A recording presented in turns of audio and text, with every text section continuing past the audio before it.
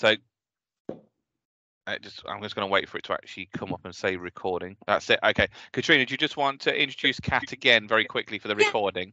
Hello. So welcome to Kat, Eadle and Rob Jennings from the Dyscalculia Network. They have got an amazing Facebook site, haven't you? Amazing number of members who've joined, and it's a really good portal, isn't it, for people who want to interact with each other around this area. So over to you, Kat. Thank you very much. So, yeah, I'm Kat Eadle from the Dyscalculia Network. Rob and I set up the Dyscalculia Network in 2019 to help raise awareness of dyscalculia, because we feel it's not talked about enough, and to help those with dyscalculia and maths difficulties, and support the teachers and parents supporting those people. And today, Rob and I are going to talk about games-based learning, which is interesting, as Steve just mentioned it. In regards to Ofsted, so we'll see what everyone thinks. So I love games-based learning. I think it's amazing, but I think before we talk about why I think it's amazing, the most important thing to talk about first is when it isn't useful. And it isn't useful when the objective of the game is outside of the learner's current knowledge and understanding, when the game is not tailored to their needs, basically. And I think we have to be really careful not to assume any past knowledge or skills. A game like Snakes and Ladders, played by a family, might cause one child a lot of distress because they can't yet subitize, so they don't know what the dice pattern is without counting it, so they're slow to play. They might not even be able to count the numbers or know which way the board goes, which number comes next. So we do have to be very careful about thinking about the games we choose. But if we choose carefully and wisely, I think there's a real lot of benefits of games-based learning for children, and to use it to reinforce learning. So first of all, I think the learner often doesn't realise they're learning. When we're playing a game to reinforce a skill, the child doesn't necessarily know we're doing it. This is a really fun game. I love these splat sticks. Not so great with the whole class, I found, but good for a couple of children. This is a simple game where you throw the dice and you have to splat the multiple of 5 that you've got. So here, the child splatted the 3 times 5 was 15 before I got my purple splatter in place. The child is engaged in the learning, they don't necessarily realise they're learning. I find children are really productive when they're playing games. They tend to get a lot more practice done than they would if you just gave them a worksheet of questions to do. And they really enjoy that process. For me, the most useful part about games, I find, is that the learner is constantly having to make sense of number. If we're playing a round style game, I nearly always say to my pupil, oh, you decide who wins the first round. Why is that person won? So is it because they got the biggest number, the smallest number, and so on? So there's a lot of opportunity to compare number, order, sequence number, outside of maybe the main objective of the game even. This is something I feel very, very strongly about, which is learners talking about their learning, verbalising their thinking. And as adults in this field, we have to verbalise our thinking to help them know how to verbalise theirs. So while we're playing games, I find it a really good opportunity, because the child is relaxed, to say, oh, I worked out this by doing this. What did you do? And have a little chat. And I think that's a really good opportunity. Here, this little girl is playing a game where you have to throw 3 dice and work out an answer using any add, subtract, times or divide. And you can place your counter anywhere on the board, and you have to get 4 in a row. Encouraging lots of other skills as well, of course. I find games can be used to both reinforce a skill or to extend a skill. So this is a 4 in a row times table game. It's available to download on our blog section of our website. And this was after a child had done 2s, 5s and 10s times tables. They'd done them separately, but we hadn't put them together yet. So this was a slight extension on what they'd done, but not too much. And again, it relieves the pressure of lots and lots of written practice. This is 4 in a row game, so the person says their answer out loud. I find generally children are less likely to give up when they're playing games. This is actually one of my pupils who absolutely loved this magnetic game for matching dice patterns to numbers. It was some of the very early work we did together. And even with learners with ADHD, and obviously we know there's lots of comorbidity between, it's not, a child is quite likely not just to present with dyscalculia or maths difficulty, that I find these learners are often more focused when they're playing this type of game. You can see he's really got his eyes on that to try and make it work. I also think games can be more easily differentiated than you might think. This is a division game we posted on our site recently, but lots of games like spinner game and dice games, it's really easy to differentiate for a whole class, not just if you're one-to-one. So for example, with a spinner game, you could have a spinner that's got times and divide by 10 on it, another spinner that's got times and divide by 10 and 100, another spinner that's got times and divide by 10, 100 and 1000. Equally, you could just do times by 10. All the children in class could have a spinner with a partner. They wouldn't necessarily even realise they had a different spinner to somebody else. They could have different dice. Some children could have decimal dice, some people could have whole number dice. You've got lots of options of ways to differentiate games to suit the need of the pupils. I really find, and this is a difficult one because obviously children need to learn to lose as well as win, and you have to pick your moments. But I think that a lot of children feel that if they're winning, that they're good at something. They equate winning with being good. If I win the race at school, that means I'm good at running.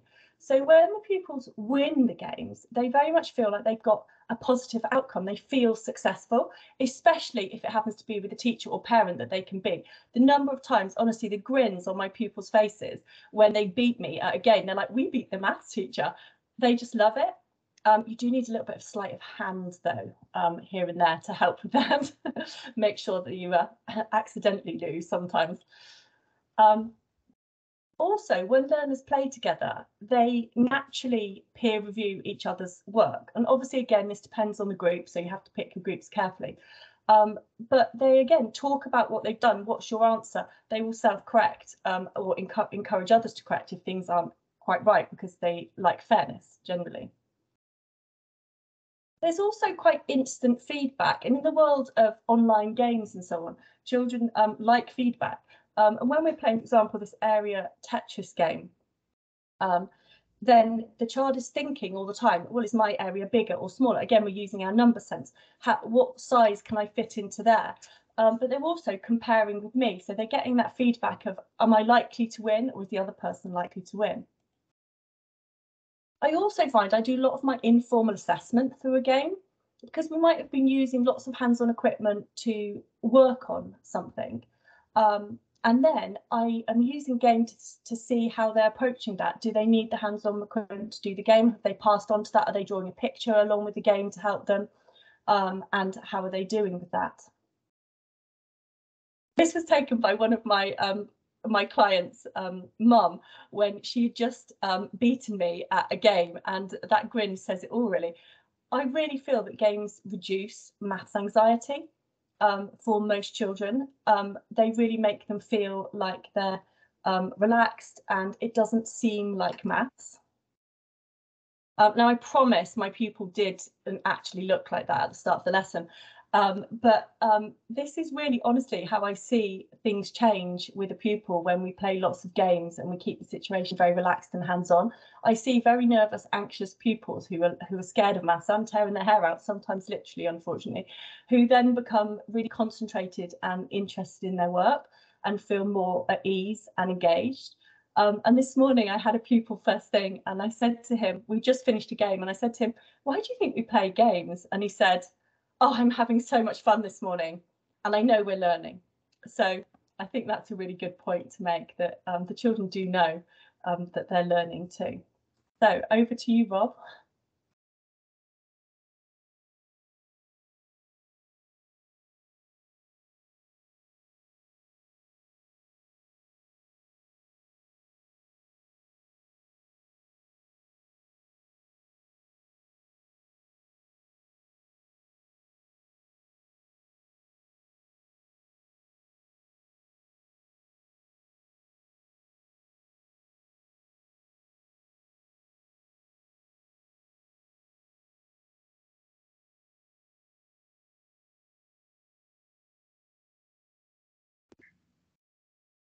Hi, Rob, are you there?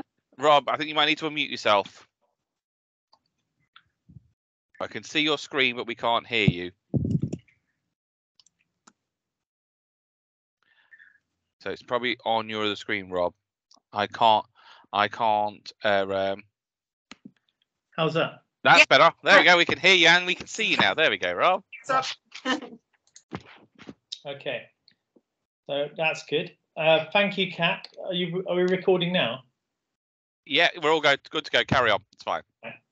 I've chosen 2 games to demo today because they're very simple and easy to play. They're brilliant for consolidating and encouraging a deeper understanding of some key maths concepts. But also, my pupils love the competitive nature. As Kat said, to beat the teacher is like a real achievement, and they love to do that often. It's also important, as Kat mentioned before, is to choose the right game for the right learner. The last thing we want to do is to generate maths anxiety and to lead that pupil to disengage in any future learning. So one of my first games I've chosen today is something called Card Wars. See if I can get, yeah, here we go. I like to give my games exciting titles. Here we have Card Wars, but I also like to give ownership back to whoever I'm playing with, so that they gain a real sort of, oh, this is my game, can we play my game? And they really sort of get into that. So here we have Bob's Card Wars. Simple game, really. You take a normal pack of cards, you remove all of the pictures, and then we deal 2 cards to each player. We get the pupil to then arrange the cards in order of the highest value first, and then the second one with the lower value second. We get then the pupil to verbalize what they can see in front of them. So here for player 1, we have 7, take away 4. When we ask them then to sort of work out what the answer is going to be for that question. And I always make a note at that time, how did you do that? How did you take away 4 from 7? Because if they're counting in ones or in inefficient way of doing that calculation, I make a note, next lesson, subtraction techniques. Here in the game, the winner of the cards is the one with the lowest answer. Sorry, the one with the highest answer. And then they take those cards and put them on a pile in front of them. You go through the whole pack, and at the end of the pack, when all the pack's used up, you then have a pile of cards in front of you, and we get them to sort of count up how many cards they have. And the one with the highest number of cards is the ultimate winner. So a great simple game. It can be used for both addition and subtraction. It helps to understand highest and lowest values. It's also a good way of practicing counting skills. That's Card Wars. My second game, let's see if I can find it here, is called Race to 20. Again, you can adapt this game for any learner. For example, it could be Race to 10 by folding in half. Again, a really, really simple game. Each player rolls a normal 6-sided dice, and they note down on their track the number value from each throw. I ask them to read and record each throw so that we know where they've got to on the track. Here you can see player 1 has thrown a 6, and he records 6 on the track. We then get them to repeat each throw so that, for example, the next one, the player 1 could throw number 5, and then we move up accordingly. But it's really important when you're playing any games to ask lots of questions. So, for example, for player 1, how many do I need to get to 10? So they can count up, they can work it out, they might know it, so they can see what this is consolidating and working on the number bonds for 10. So the player 1 has just thrown a 5, so we can then practice early identification of what makes a 5, because I can split a 5 into 4 plus 1. So then this is an introduction to early bridging techniques to the nearest 10. So if I add 5 here, let's see if I can do this. So I'm going to add 5. So 1, 2, there's my 4 to get to 10, plus 1 more. So my score becomes 11. It's going to be a big splodge 11, but there you go. And so on. The winner of the game is the first one to get to 20. Again, it's lots of ways of how to make 10. It's really good number bonds practice. You can introduce different languages in this sort of games as well. What's the difference in scores between player 3, the pink, and player 2, the red? It's really important to sort of, introduce a different language. Perhaps there's so many different terms that mean the same thing. So the first one to get to 20 is the winner. I'm Rob Jennings from the Dyscalculia Network. I just wanted to say thank you for watching our thoughts on the importance of maths games to their learners. Thank you. Well, thank you very much, Robert. That was fantastic. And the names you gave those games were really exciting, I think, and make you want to play them. Thank you so much. And Rob will give out any details for the Dyscalculia Network if you're not a member. So we're going to have a break now. I know Mahesh is ready and waiting to start, but we're going to have a break for lunch and come back at 1:15 for Mahesh. Are there any questions before we go to lunch from anything that this morning? We'd be happy to answer anything. If you want to put anything in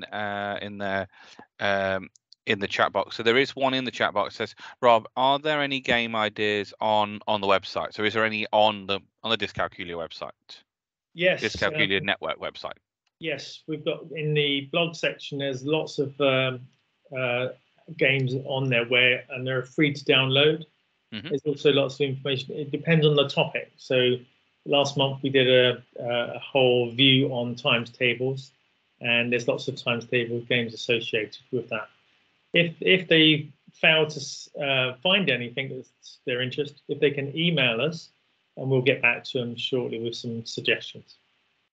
Kat has just shared the link on the chat, right. So that's very good. So Daniel say great stuff with the cards. We use a lot in school, and we'll definitely use this card. It is. Now Steve has put his hand up.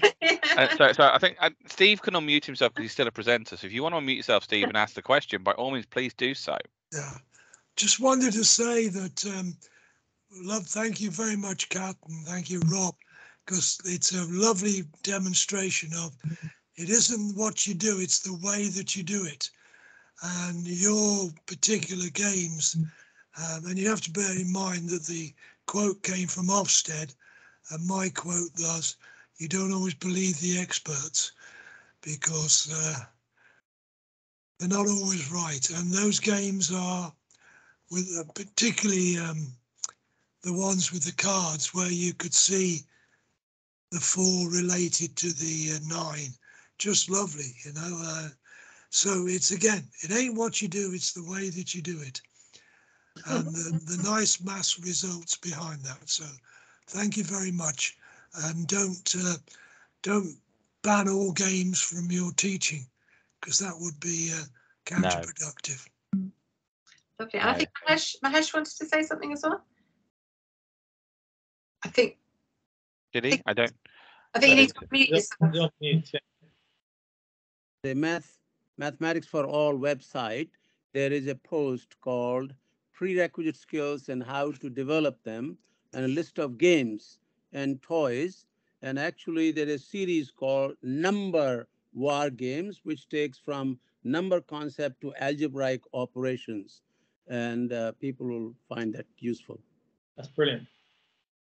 Yeah, that's very useful. Thank you very much. So I think if we break for lunch now, Katrina, yes. I will share the screen. We'll leave Teams on. We'll keep ourselves muted. Our cameras off. You can either leave the Teams call if you want to. You can stay. You can chat in the chat box by all means. I'm going to stop the recording now, and I will. And we'll be back at